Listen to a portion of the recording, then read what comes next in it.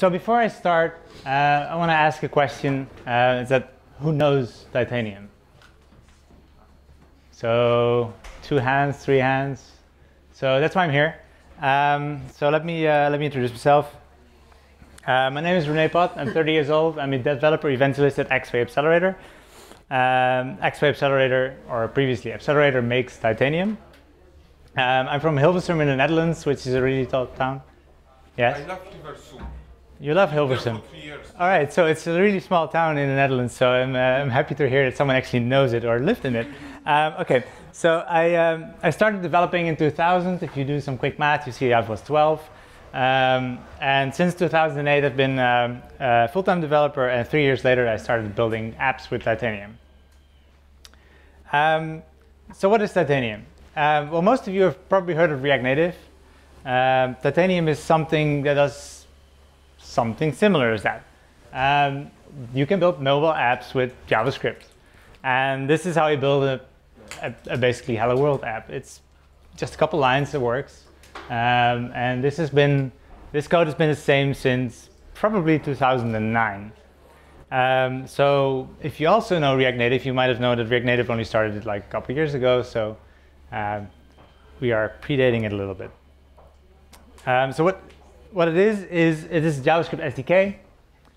It's really stable in the sense that I've been using it myself for 7 years before I even joined this company. So I have some user experience there.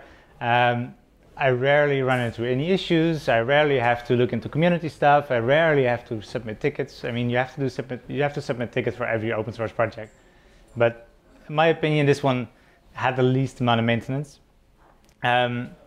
It's enterprise backed in the sense that you see the Axway logo on the bottom. They pay my bill. They allowed me to come here.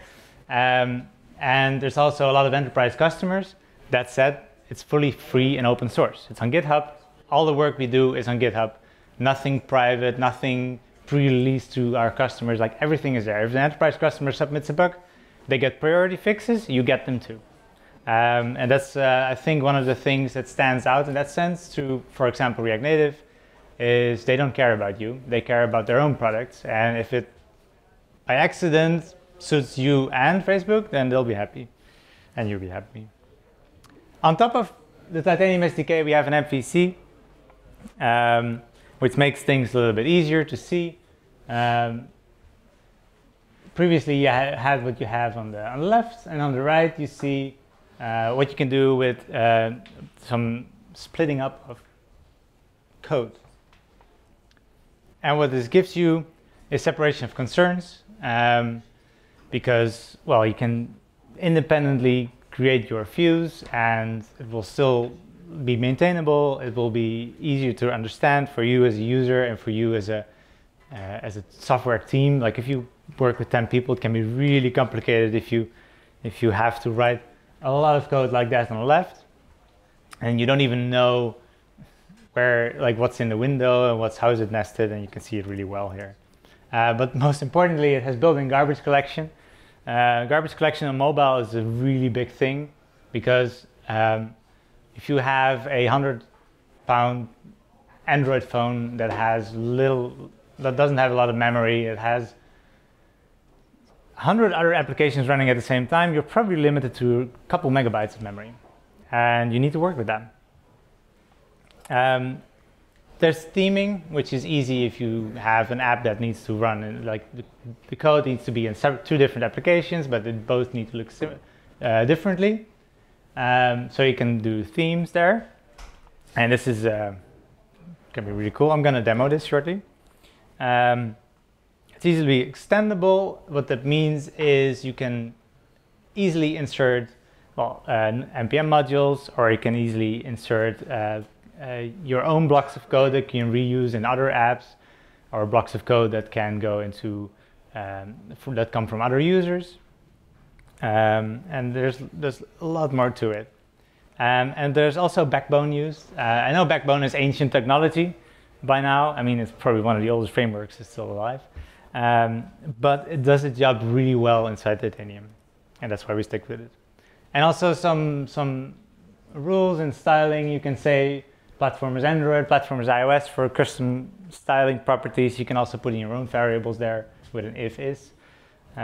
These kind of things. You get some of the classes and ID stuff from CSS.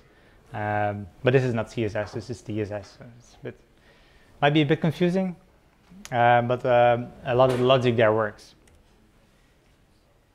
And I already sort of mentioned it. What about Framework X? So usually React Native, because that's what everyone uses. So then I say, what about it? Because Titanium stands out in a couple things, and this is coming from me as a user before I joined this company. I know I'm like biased because I work for them, but I don't care.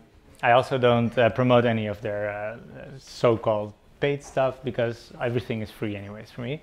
And all the things you want is free and open source.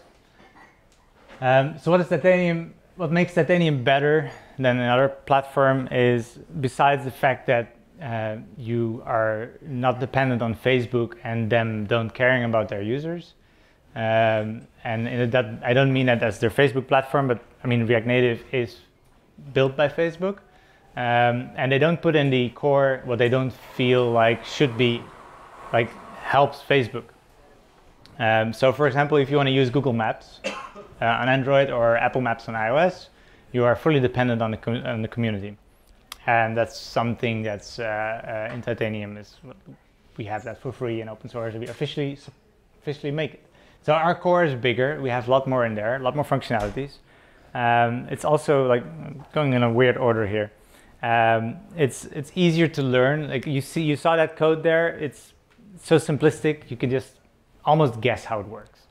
And I've helped a lot of people get into Titanium over the years. And pretty much everyone, especially from a Node.js background, and that's why I'm here, of course, they are like within a week they are just full on Titanium, and they understand how it works. Like it always is a learning curve to get into a new framework, but the learning curve is really slow. How do you say that? Flat, shallow. So it's really easy.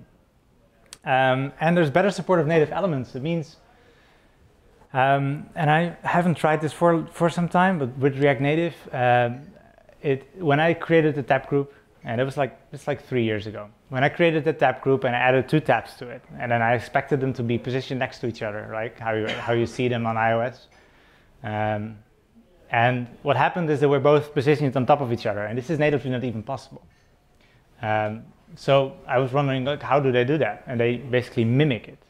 It's not an actual tab group. It's basically they create their own UI elements and they position them there and they style them the same, but it's not a tab group.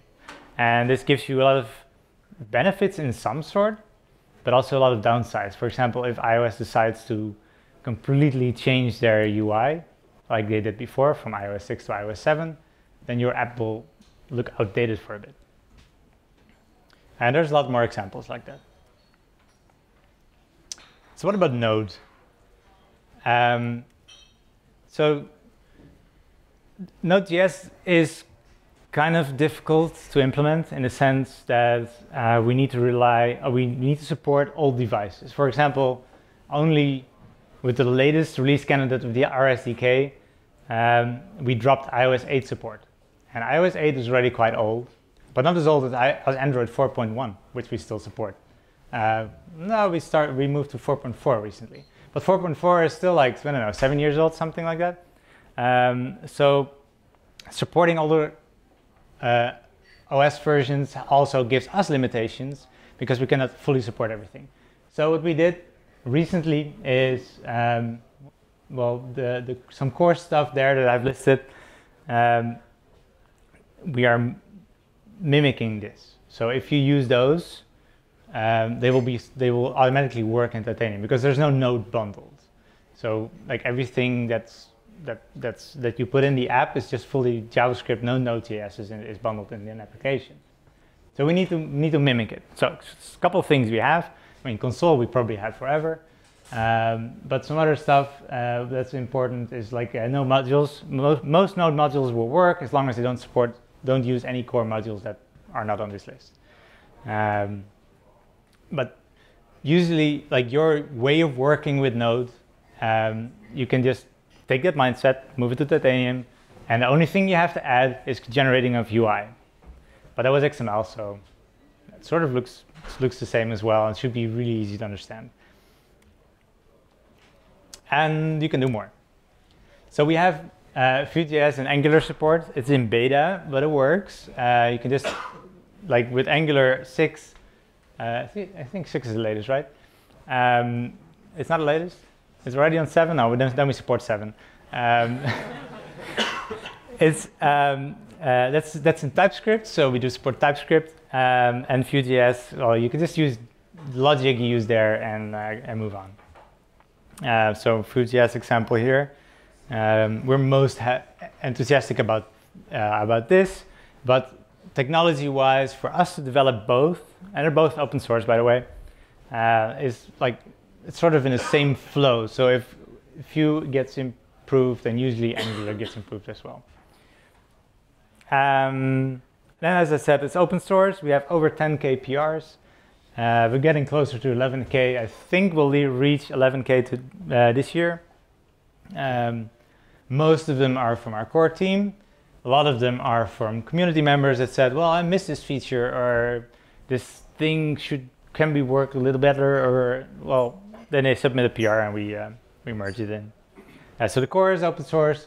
The Alloy MVC is open source. There's lots of modules, probably like 40 different modules that are open source that you can use. So I said earlier I'm going to do a small demo. So let me go there. I have pre-written my code. I also have a dark theme. Let me see. So let me run the application. I have Wi-Fi, so I should be able to use this.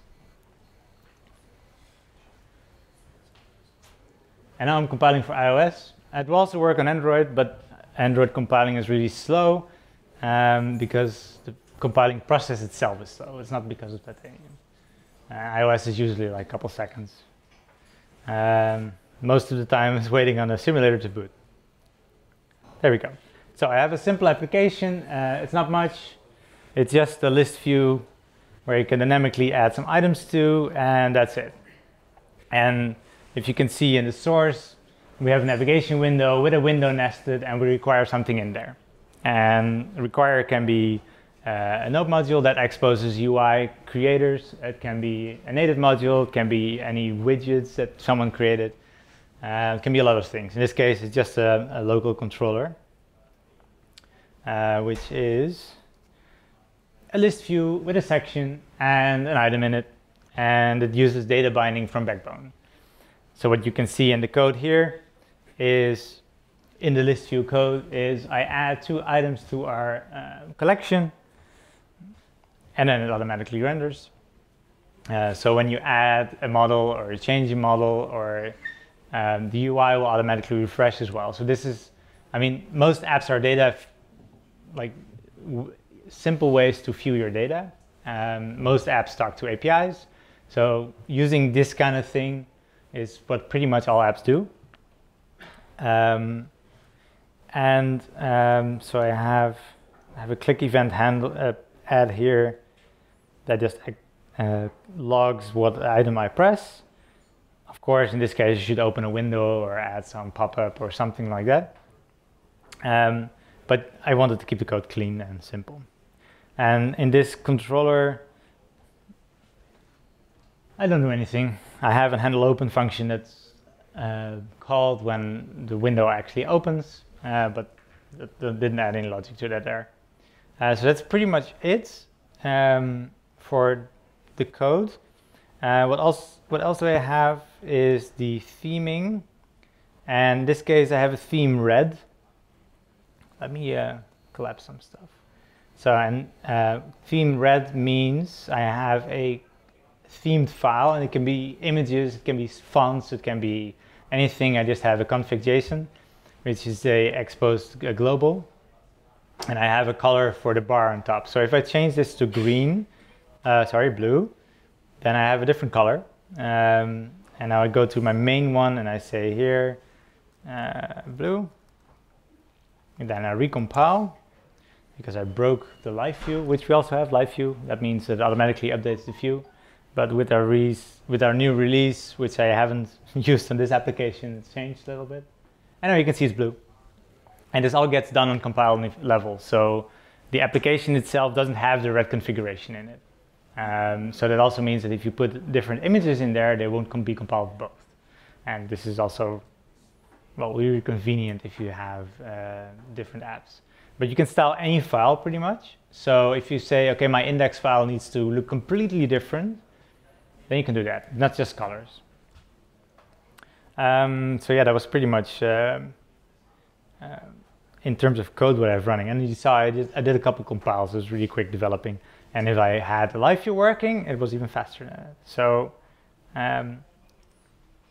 then usually there's a couple questions, which I answered already for you. Are there any notable examples of using Titanium? Because no one knows Titanium, and if they figure, well, who uses it? So I asked a friend of mine here that lives here in the UK because he also partially works as an evangelist. Like, are there any UK-based apps using Titanium? Because it's hard to see, right? But the actual compiled application is looking as native as any native app. So, like, I don't see if it's in Titanium. I can see if it's a PhoneGap app, but because it's a web view, but I don't see any Titanium apps. So, notable examples. This one, EDF Energy. If you download the APK, you'll see some classes in there from Titanium. You have to actually prove that it is a Titanium app. There's this one. I mean, I never downloaded these apps, by the way. I only verified that they use Titanium in the code. So UKTV, Change for Life Food Scanner, which I don't know myself. And then if there's people in a room that play games, you might play Warframe, and the companion app that comes with it is built in Titanium as well. I've heard from the developer that they have a couple million downloads on iOS and a couple million downloads on Android, so it's a pretty big app.